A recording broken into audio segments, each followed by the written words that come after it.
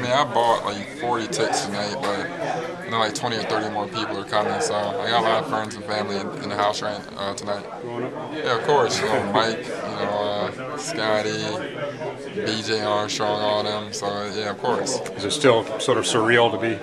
No, actually, it's unreal. You know, definitely, guys, definitely blessed me to be able to grow up and be a fan of the NBA. Want to play in the NBA now. You get to come back home, play in front of all my friends and family. That's definitely a blessing. Okay. MJ. Any favorite MJ moment? I mean, or most memorable? I didn't know. Obviously the last shot was dope. His last shot versus an NBA All Star is pretty cool.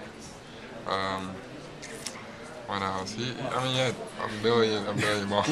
Hard to pick one. Yeah, a million moments. So obviously, I feel like his whole career is legendary. So.